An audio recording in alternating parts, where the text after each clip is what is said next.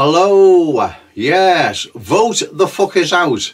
The only answer to Muslim grooming. That's right, those councillors in Huddersfield, Rochdale, Rotherham as 3 examples that have abrogated their responsibility and duty, turned a blind eye and let those girls down. They need voting out, whether or not they're Labour, Conservative or Lib Dem. It doesn't matter. We need to field candidates and vote the fuckers out, right? That will cause, trust me it will, such an uproar in this country, and it will bring it to the attention of a wider audience that will sit up and listen.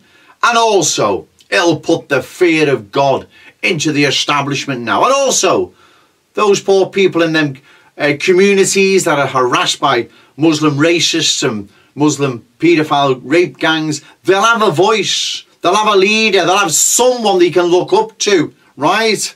As opposed to Labour, Conservative, Liberals that are just turning a blind eye and letting this happen. And the only way we can achieve this is by voting the fuckers out, by fielding British nationalist candidates, right? That's what they fear. Look what happened in 1993, was it, when Derek Beacon was elected to the Isle of Dogs as a BNP candidate. That made world news, right?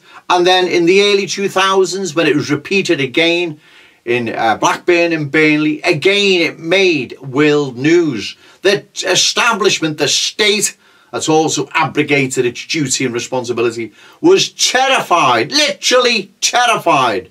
And it continued, more were getting voted in and more were getting voted in. Then 2 MEPs and so on and so on. And the state was having kittens. And that's why it sent in its dozens and dozens of agent provocateurs to bring the BNP down. In fact, they didn't bring it down. Nick Griffin handed it to them. I'm going to do a video on you soon. Anyway, you're going to be getting on my nerves of late. But anyway, you're another one that's abrogated your responsibility and duty as a British nationalist and also to British nationalism. But that's going to be another video in itself. The alternative to not fielding British nationalist candidates and voting the fuckers out is to assemble the biggest mob. Let's unify the Tommy Robinson Roadshow, the Democratic Football Lads Alliance Roadshow, the Football Lads Alliance, is that a roadshow yet, or is that fizzling out? I don't know. The Football Lads Alliance, throw Britain First in as well, and let's assemble the biggest mob ever, and let's go down to Huddersfield and achieve what? Raise hell, get our skulls cracked by the coppers, get jailed, people could get injured, could get killed. What's that going to achieve? Fuck all, right? But this is where they want it. They want you on the Tommy Robinson Roadshow, the Democratic Football Lads Alliance Roadshow, the Football Lads Alliance, is that still a roadshow? Whatever. And Britain First. This is what they want you to do, right? Follow this dead-end nonsense of violence and confrontation, and Tommy making plenty of money out of it, no doubt, with his book sales and God knows what else, right? They're laughing at the lot of you, right? They are laughing at the lot of you that are following these snitches and agent provocateurs like Tommy Robinson and Paul Golding and the Football Lads Alliance leaders, whoever they are now, right? So the answer to Muslim grooming is to go into these towns and cities like Newcastle and vote those councillors out that have let those girls down, that have turned a blind eye, abrogated their responsibility and duty. That's the answer to this. If it's not the answer, then what is the answer? Posting articles on Facebook. Let's post an article on Facebook. Let's get interviewed by some internet-based group that does the same as everyone else does. Write articles and post them on Facebook. That's not going to get us fucking anywhere. And you all know, especially you, Nick Griffin, right? But anyway, that's another video on itself. So, that's the answer to it, is to get organised and vote these swines out, these horrible Labour, Lib Dem, Tory, traitors, sellouts, cowards, whatever you want to call them, right? That are responsible for this mess that's happening in our country and to our people, right? We've got to vote the fuckers out. There's no other way around it, and we can. We can easily organise and vote these swines out. Let me just put this to you. You imagine, combined, united, unity is strength, as they say. The Tommy Robinson Roadshow, Democratic Football Lads Alliance Roadshow, Football Lads Alliance, whatever that is, whether it's still a roadshow or whatever, I don't know.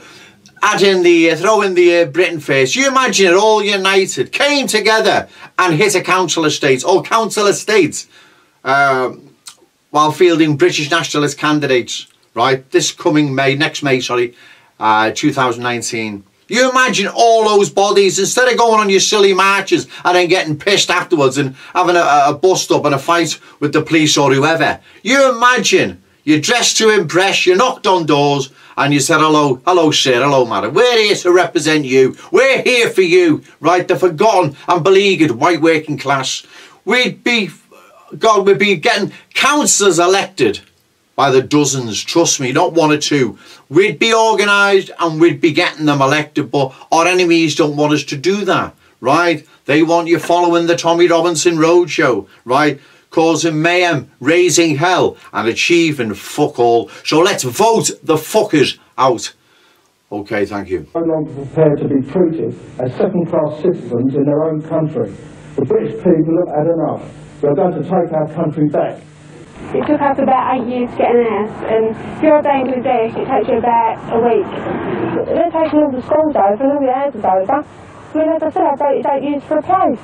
It's not fair, is it? And if you've waited that long, involved with people for 8 years and staying in hospitals and schools, in the end, it gets on your nerves. I voted for the British National Party. I did vote for them, yes, because I believe in them. We've got to do something to stand up for ourselves, and they're the only people to help us. Fair enough? I've got nothing against immigrants, but you cannot keep bringing immigrants onto a small place like this with no schooling, no housing, and nothing to accommodate the people what have lived here all their life, growing up to and going there.